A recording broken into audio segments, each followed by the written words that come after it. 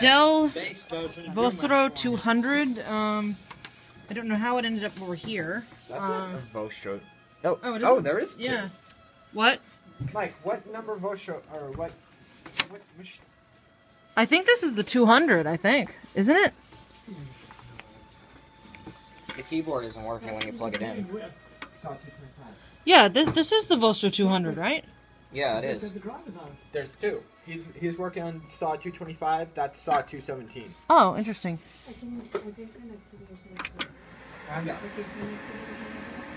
So that's what its fan rev sounds like. Man, what a fan rev for a small machine, huh, guys? So yeah, so we've got... Now, if you notice, this is kind of odd. I've never seen...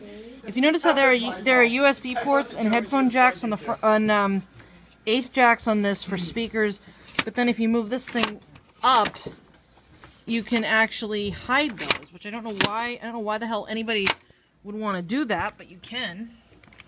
That's kind of a cool feature of this 200.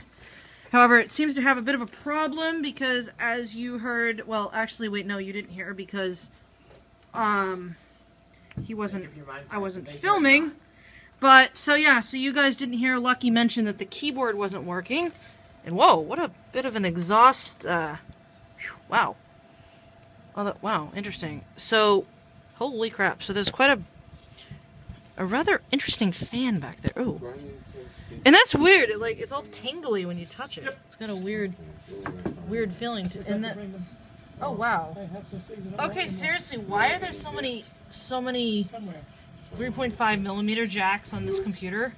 There's 1, 2, 3, 4, 5, 6.